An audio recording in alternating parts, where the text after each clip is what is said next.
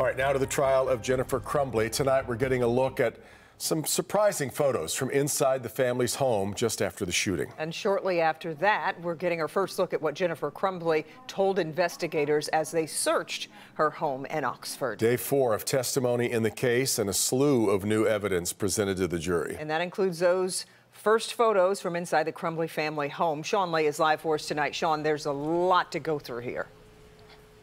Truly, and we've never seen those photos before. Sheriff's deputies serving a search warrant at the Crumbley family home just a few hours after the shooting up at Oxford High School. And we're seeing those photos for the first time. Also, there's questions if the Crumbleys secured that Sig Sauer handgun, 9mm, that they bought for their son just days before. There's a gun safe in these photos, and investigators say there's a combination to that gun safe, 000. I was made aware this was the shooter's bedroom. The bed was covered with various things. There's some school books on it. There was targets visible on the wall that had what was apparent to be bullet holes in them.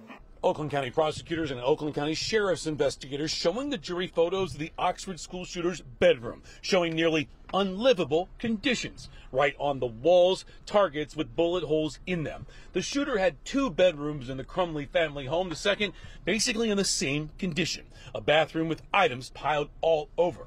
In another bedroom, this is how the shooter left the gun case of the gun his parents bought for him the day of the shooting, along with an empty box of ammunition. Another photo, a gun safe was left in a closet. To open the gun safe, a code had to be entered into it. Here is the code. It was 000.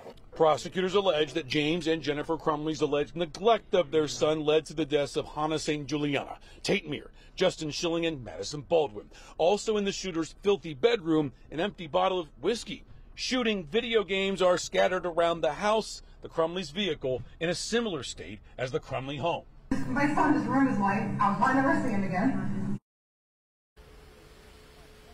Never see him again. That's what Jennifer Crumbley was saying inside the back of that sheriff's cruiser. Look, guys, that video was just played in court. We're breaking it down for you right now. So at 6 o'clock, it's a 45-minute video.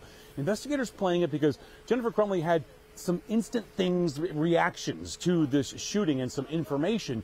Very calm, however. Again, a 45-minute video, guys, where in big chunks of time, she doesn't say anything. Investigators yesterday said most parents would be hysterical and worried about the people who were killed and also worried about her son. So we'll show you that video and see what you think live at 6, guys. Yeah, another busy day in court today. Sean, we'll see you again in just a bit. And our coverage will continue also on this at 5:30. Christy McDonald has been spearheading our streaming coverage of the trial on Local 4+. She'll join us with the big takeaways from today's testimony, including why the dean of students didn't believe the shooter was a threat and the one thing that would have changed his mind.